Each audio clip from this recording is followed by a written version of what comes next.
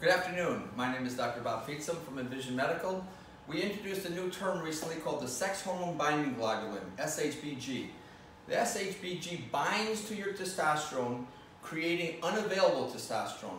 Whatever the SHBG does not bind to becomes the active and useful testosterone. SHBG binds to three important hormones. 1, testosterone, 2, estradiol, but 3, dihydrotestosterone, which is your sex drive 5 times stronger than the regular testosterone.